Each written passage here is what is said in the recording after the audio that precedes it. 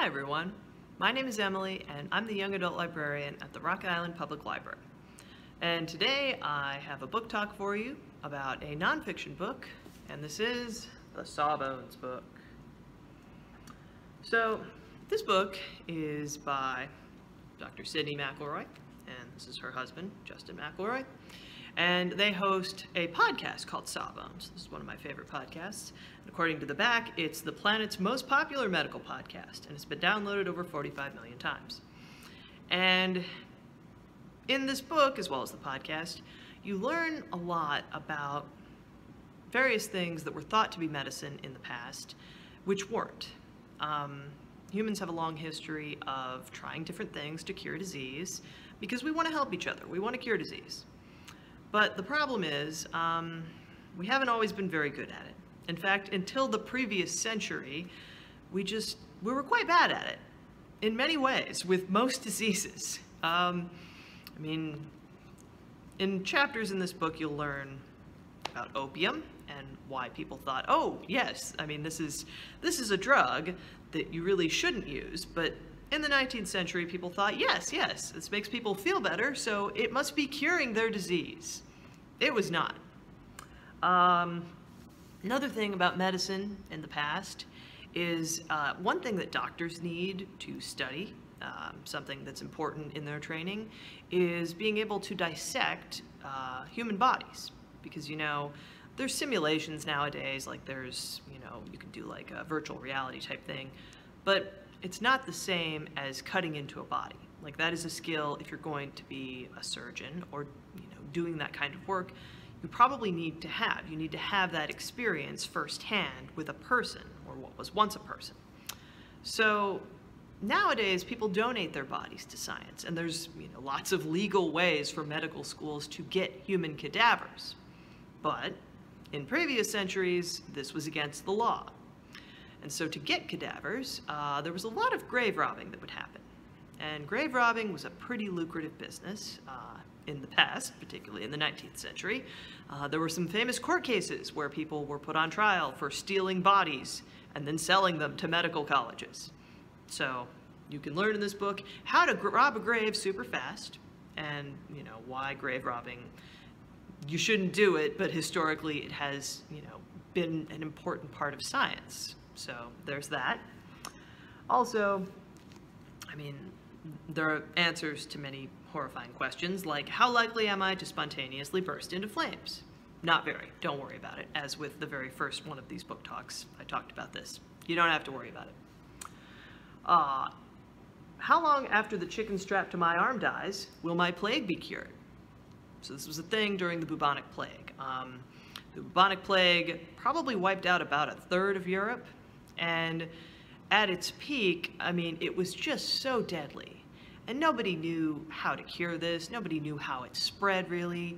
But, they had all these wrong ideas for how it could maybe be cured. Like, one remedy was, okay, if you strap a chicken to your arm and leave it there until it dies, it'll, like, suck the plague out of you, which is not how chickens or plague work. So it didn't work, but people sure did try it a lot.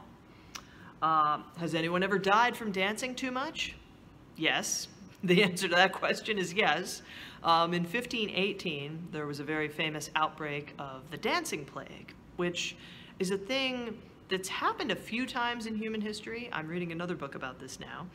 But 1518 is kind of the most famous one. It's the most, I think, well-documented and modern dancing plague.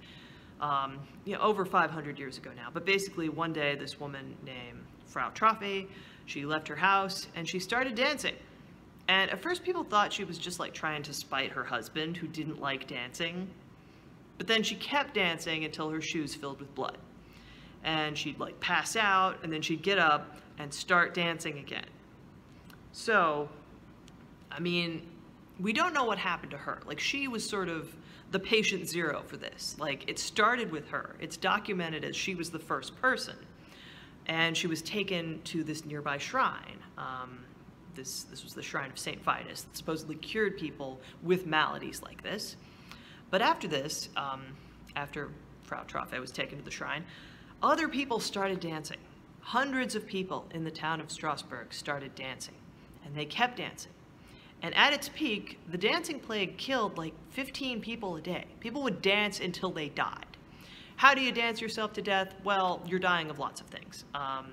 Maybe you're not eating or drinking while dancing. You might have a heart attack. If you're dancing until your shoes fill with blood, you're gonna get an infection and maybe die because, it's 1518. We don't have antibiotics yet. So it's a fascinating story, and you get to learn about it in this book. Another question, why did we ever think bloodletting was a good idea? This unfortunately goes back a long time. For a lot of human history, people thought, oh, well, this will certainly make you feel different, so maybe it's curing you. So basically, in the past, people believed that if you had too much blood, it could make you sick. So maybe if you were sick, that meant, okay, we just need to get rid of some of your blood and you'll get better. And of course, that's not how blood works, or just really any kind of sickness, although bloodletting has some medical applications, but it's not a cure-all. It doesn't cure everything the way some people in the past certainly thought. Also in this book, you'll learn about Phineas Gage, who is a fascinating figure in medical history. He survived. What happened to him? One day, he was working packing explosives for a railroad. This was a job you had to do to make room for railroad tracks, and it involved stuffing explosives under big rocks. And to do this, he had this big iron rod, and the problem with this job was sometimes the explosives would go off early and kill people. But in Phineas Gage's case, he was packing explosives. They did go off early. What happened is the iron rod went through his skull, and everybody thought, okay, he's dead.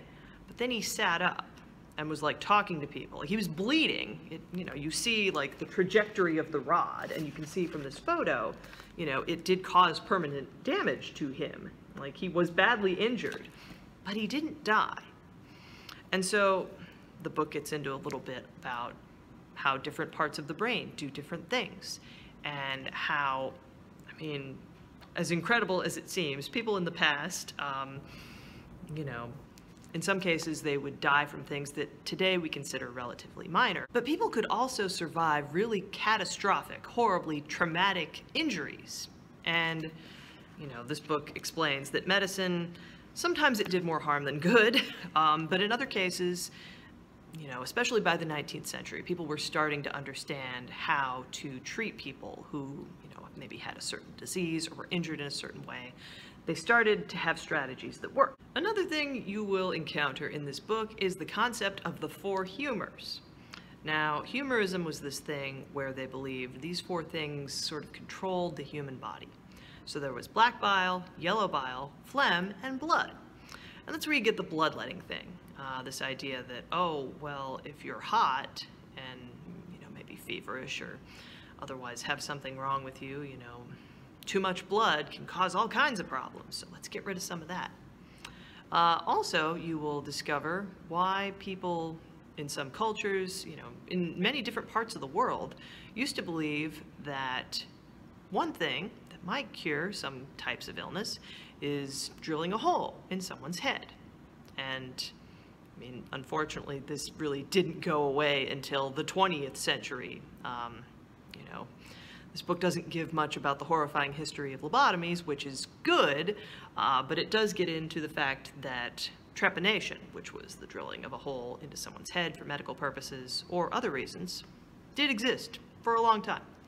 And that's why every episode of this podcast ends with the phrase, "Don't drill a hole in your head." So if you like history and you want to learn about, some of the grosser aspects of medical history, check this out. It's available through Hoopla. So if you go to that app, you can read the ebook right now, this very moment. Thanks for watching, and I will see you again soon.